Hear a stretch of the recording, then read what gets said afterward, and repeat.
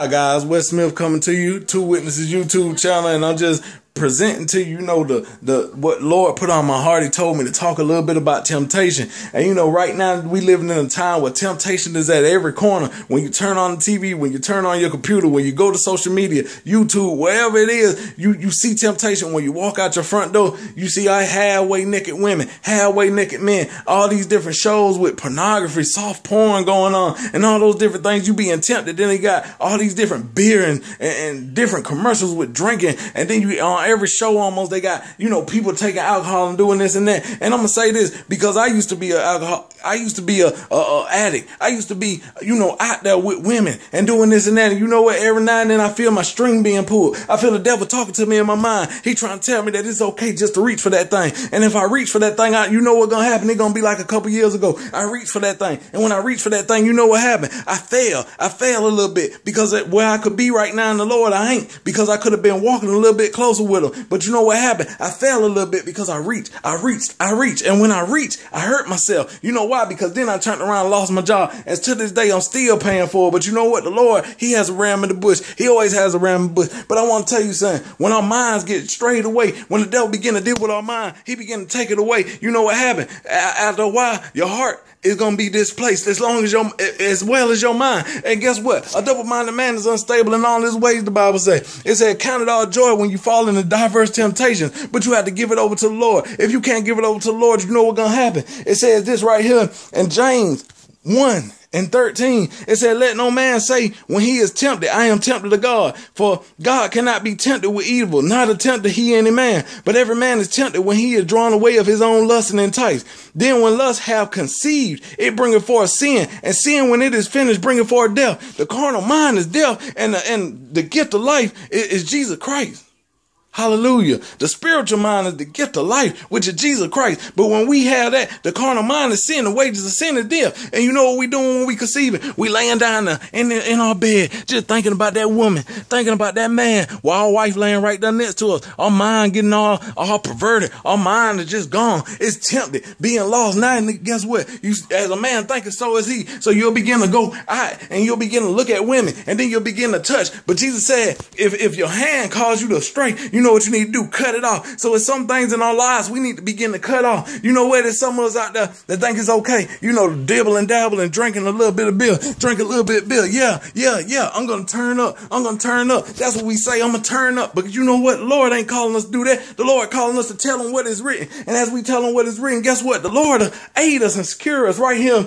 And Hebrews 2:18, he said, for in that he himself has suffered being tempted, he is able to aid them that are tempted. And Hebrews 2:18, that's what he said. The Lord was tempted. And I just told you, he was tempted in the wilderness, led in the wilderness by the Spirit to be tempted of the devil 3 times.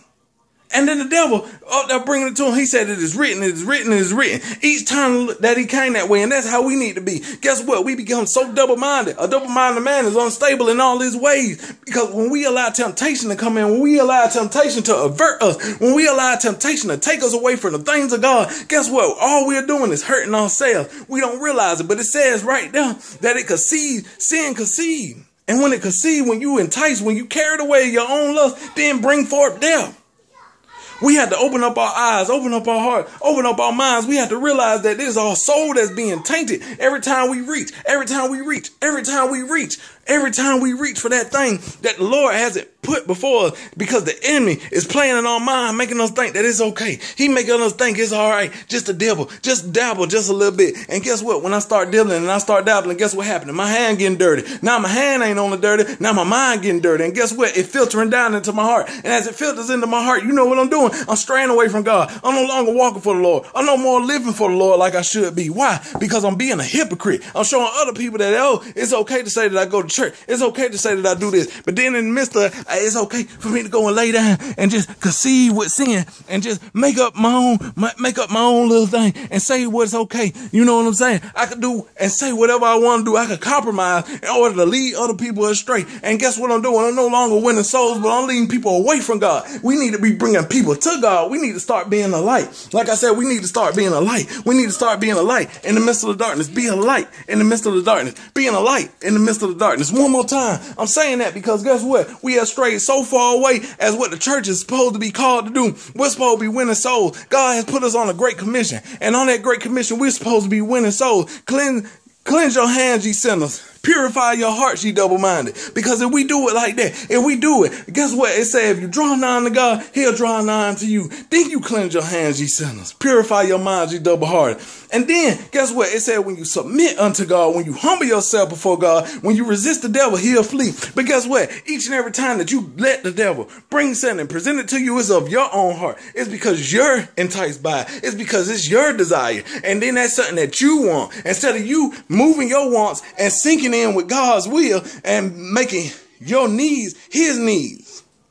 But every time we turn around and we allow the devil to just cater a little bit to us, when we allow him, guess what? At that moment, everything seems like it's okay. But guess what he do when you mess up? He leave you.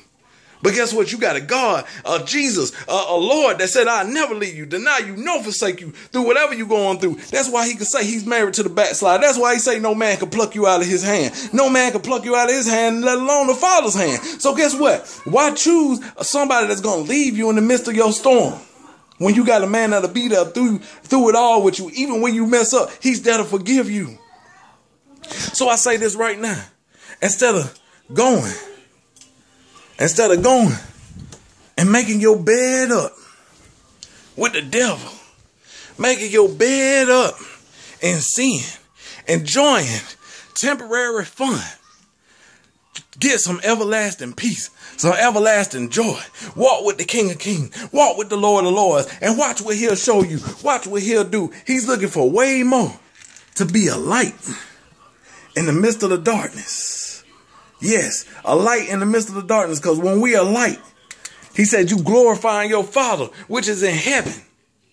So it's time to start holding our lights up. It's time to start holding our lights up. Holding our lights up. And just standing there. Because right now it might seem like it's dark and nobody's coming. But I tell you, it's a day coming where people is going to flock to that light. And they're going to want what you got. So I'm telling you right now, trust in the Lord. If you haven't given your life to him, please give your life to him today. It's of the most vital importance. Don't make your bed up in sin. Because you know what they said, wherever you make your bed up, you got to lay in it. Don't lay in sin. Don't lay in filth. Don't be unclean. Don't let temptation overtake you. Let the Lord have his way in your life. So I plead with you now. Let Jesus have his way in your life. Please give your life to Jesus. This is the most vital importance. Let the Lord have his way. Let him love you unconditionally instead of trying to find love in a woman, man, place, or thing out there that ain't going to love you back the way Jesus can love you. Give your life to Jesus. He love you. I love you. Jesus love you more. I love you. Jesus love you more. Don't forget to say, thank you, Jesus. Talk to y'all soon.